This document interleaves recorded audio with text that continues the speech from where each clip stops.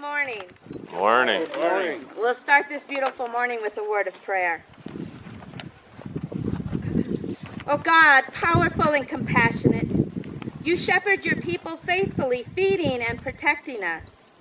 Heal each of us and make us a whole people, that we may embody the justice and peace of your Son, Jesus Christ, our Savior and Lord. And this family of God says, Amen. Amen. Good. Say amen. That's right. You're going to be. You need to say amen. All right, guys. I know we all know the first verse to Jesus Loves Me. So, with your best Sunday school voices, let's sing. Okay. Jesus loves me, this I know, for the Bible tells me so. Little ones to him belong. They are weak, but he is strong. Yes, Jesus loves me. Yes, Jesus loves me. Yes, Jesus loves me. The Bible tells me so. The 23rd Psalm. The Lord is my shepherd, and I shall not be in want. The Lord makes me lie down in green pastures, and he leads me beside still waters. You restore my soul, O Lord, and you guide me along right paths for your name's sake. Though I walk through the valley of the shadow of death, I shall fear no evil, for you are with me. Your rod and your staff, they comfort me. You prepare a table before me in the presence of my enemies. You anoint my head with oil, and my cup is running over.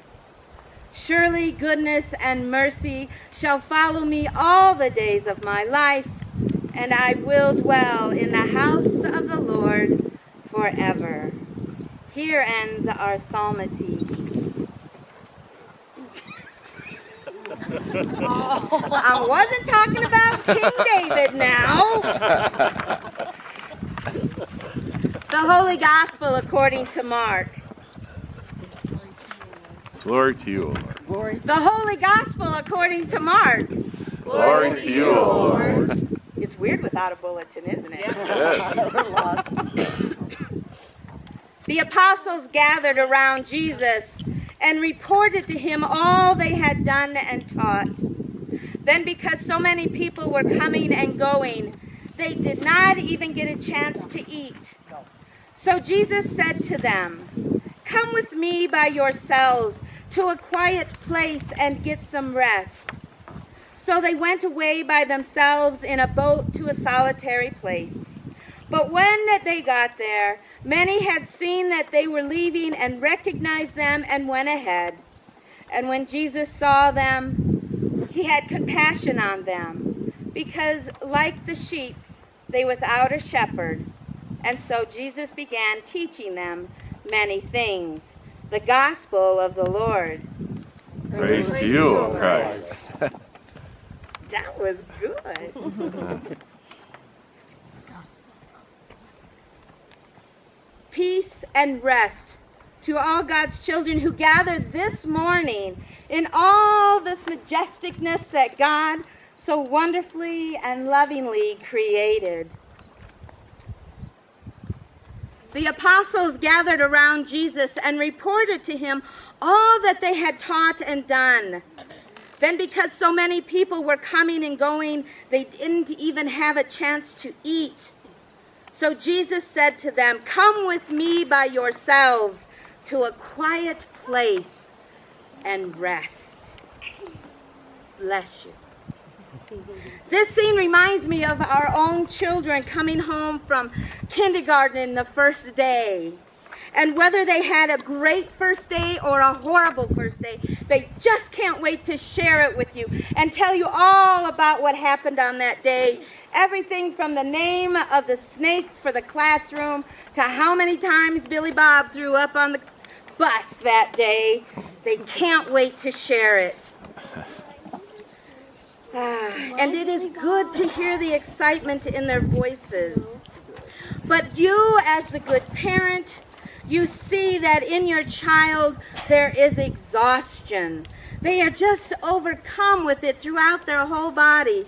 And you know the best thing for that little person is to give them some rest. Away from the stimulations of the day and distractions, and rest. Rest. The best four-letter word ever. Jesus knew, too, the best thing for his disciples was some alone time to rest and reflect. In the 23rd Psalm, we also heard how God, as our shepherd, has made for us a way to slow down, to rest and reflect. God leads us to green pastures and still waters. And as we sit here this morning in all that God has made, we need to look around at the rest God has provided for us this weekend.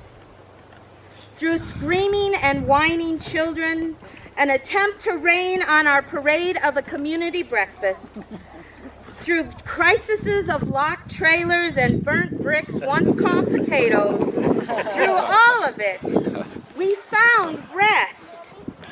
Rest in the company of each other's tales of previous camping trips, or how our husbands were being hit on by girls in a candy store, or the giggles of a little boy and girl tying bunny ears with pastor strings on her hoodie. In all of that, there was rest. Rest from the everyday. Rest from the tedium of daily chores like bathing and making your bed. Rest from the bombardment of electronic devices and cell phones and television intrusions. Rest from a world that judges who we are, who we love, how we look, or where we've come from. We, these past 4 days, have been given the gifts of lying in green pastures, walking by still waters. We receive the waters of life on our face and for some of us down our sleeves as rain greeted us on Saturday morning. But even in the rain, when more work was made to keep fires burning and the kitchens dry, there was also a rest in that we were all in it together as community, fellowshipping with laughter and food. We have been given the gift of rest this weekend, a gift I hope that you will take home with you and keep till tonight's end. I know when we all get home, there's much work to do, campers to be unpacked and vehicles to unload, laundry to do, and work to prepare for the next day. But when you smell the smoke in those clothes that you're all going to smell, remember how fun it was to sit by the campfire and visit and eat cobbler and taste homebrewed beer, and the fun that we had as one. And when you see all that extra food that didn't get eaten up here because we had such an abundance that we shared, smile and be thankful. You didn't have to cook as much. But most importantly, dear ones, remember God gave us the gift of rest. Rest of the green pastures, the still waters, and a shepherd who leads us when we can't go alone and who guides us along when we have found our legs to walk again. We too are Jesus' disciples, and he calls us to rest so that when we awaken from our rest, we can be so much more for him every day. Amen. Amen. All right, Rena's going to try and lead us in another song. Okay. I won't freeze this time. Okay. The only problem is I forgot to save me a paper. Here. Well, who are you going to sing? You can sure. Dog? Oh, they're going to have a three-way up here.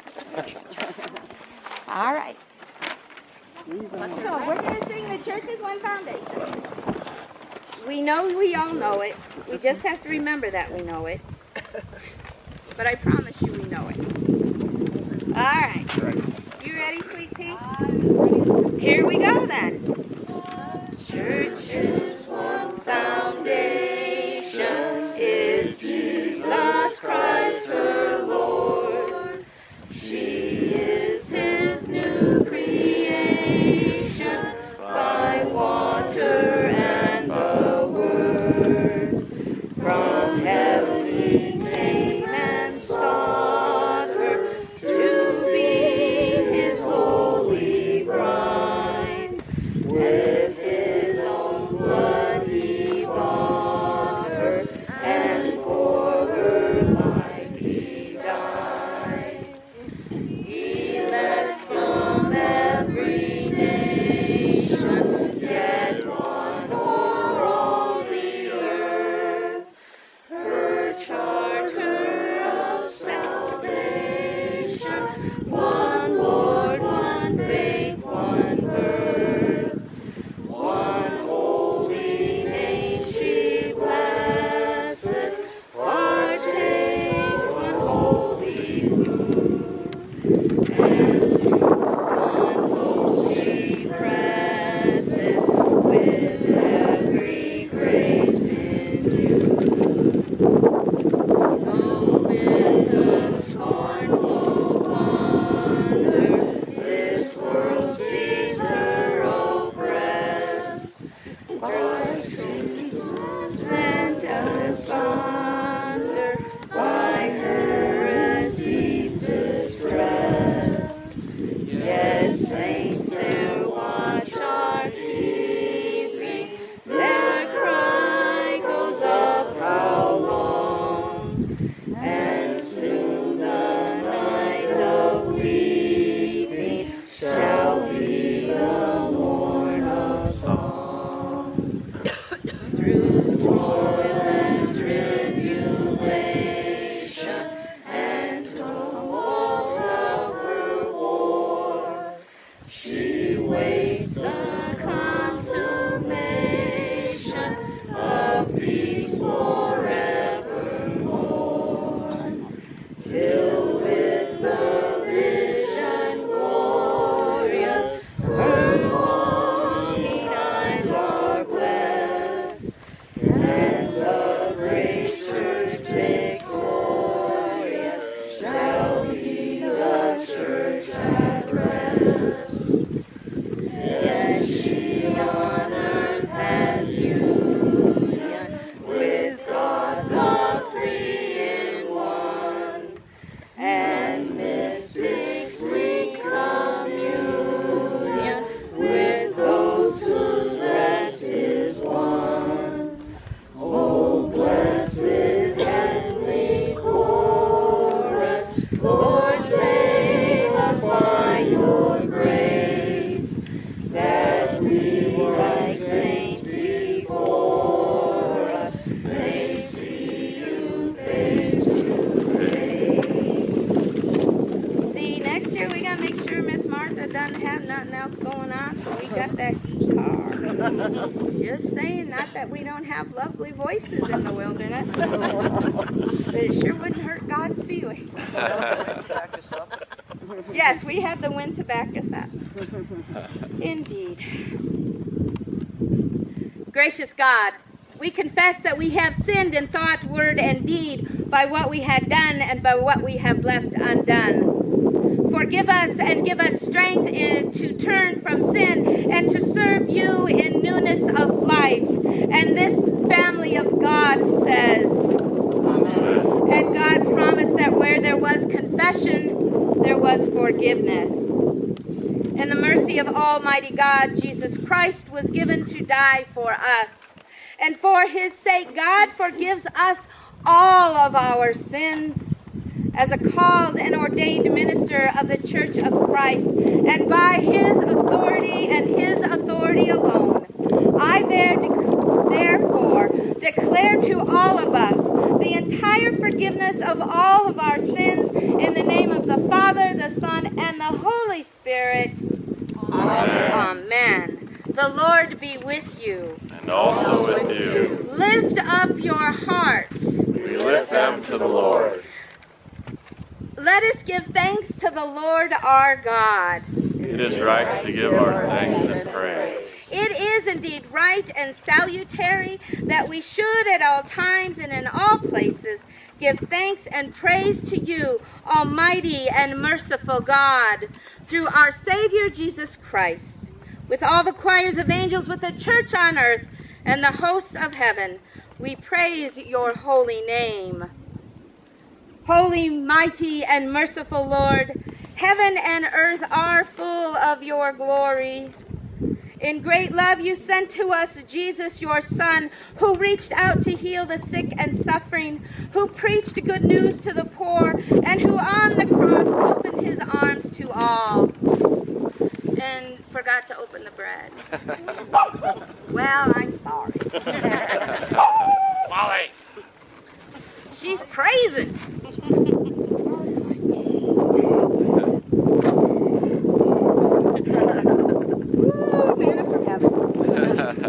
In the night in which he was betrayed, our Lord Jesus took bread, and he gave thanks, and he broke it, and he gave it to his disciples, saying, "Take and eat. This is my body, and it is broken for you. Do this for the remembrance of me." And again, after supper, our Lord took the cup.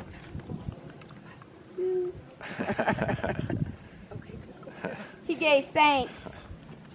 And he gave it to all to drink, saying, "This cup, it is a new covenant for you and for all people, for the forgiveness of sin. Do this for the remembrance of me." Remembering, therefore, his death, the resurrection, and ascension, we await his coming in glory. Now pour out upon us the spirit of your love, O Lord, and unite the wills of all who share this heavenly food, the body and blood of Jesus Christ our Lord, to whom with you and the Holy Spirit be all honor and glory now and forever. Amen. Now, as you are able, join one with another as we offer up the words that our Heavenly Father has given us.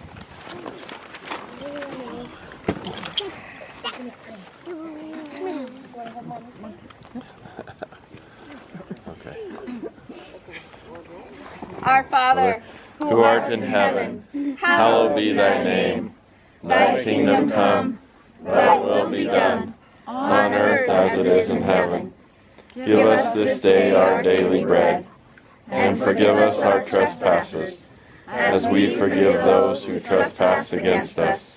And lead us not into temptation, but deliver us from evil. For thine is the kingdom, and the power, and the glory, forever and ever. Amen. Please be seated. Excellent. God said, "Let the children come, all and everyone." And we are certainly God's children, his sons and daughters, brought together on this beautiful Sabbath morning to share in the feast and foretaste of things to come. So and I invite you all to come share in this meal, the bread of life and the cup of blessing. Come as you figure it out amongst yourselves. All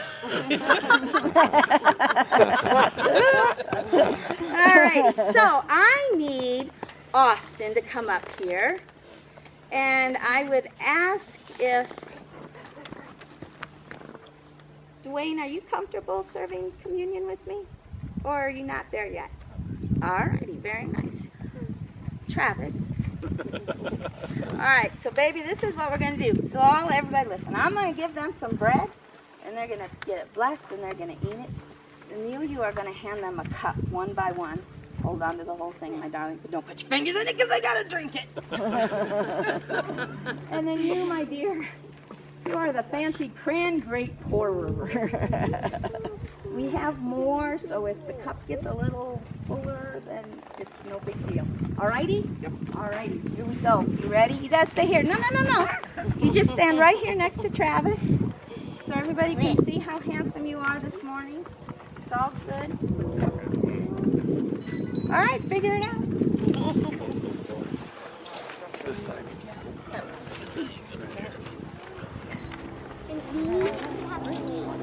Carol, take and eat the body of Christ broken for you.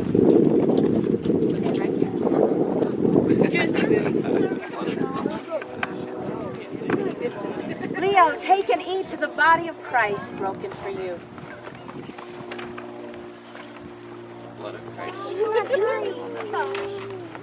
Okay.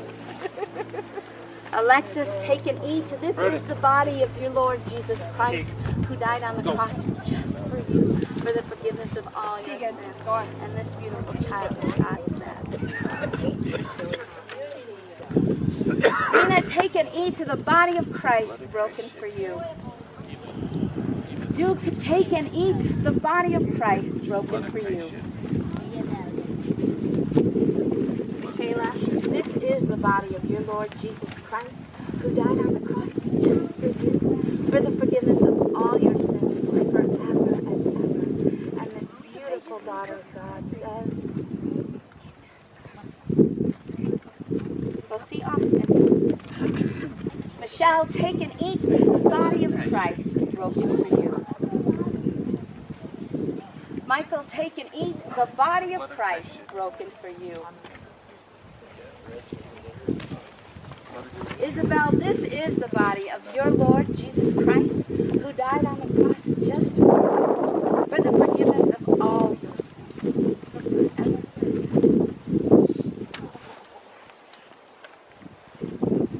Jed, take and eat. This is the body of your Lord Jesus Christ, who died on the cross just for you, for the forgiveness of all your sins, for forever and ever.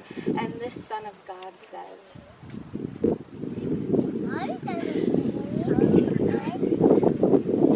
Eva, take and eat the body of Christ. James, take and eat the body of Christ broken for you. Your real name is James? Graydon, this is the body of your Lord Jesus Christ, who died on the cross just for you, for the forgiveness of all your sins, for forever and ever. And this child of God says,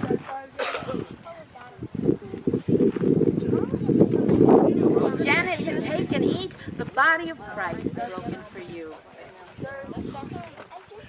Bob, take and eat the body of Christ broken for you. Eric, take and eat the body of Christ broken for you. Madison, take and eat. This is the body of your Lord Jesus Christ, who died on the cross just for you, for the forgiveness of all your sins forever and ever. And this child of God says,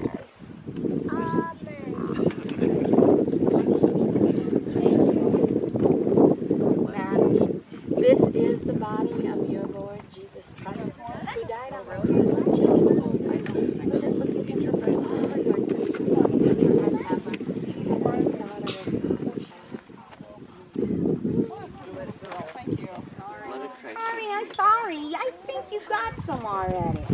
Jacob, do you want today? Sorry. Do you want to try some already? Hurry. Good. Jacob.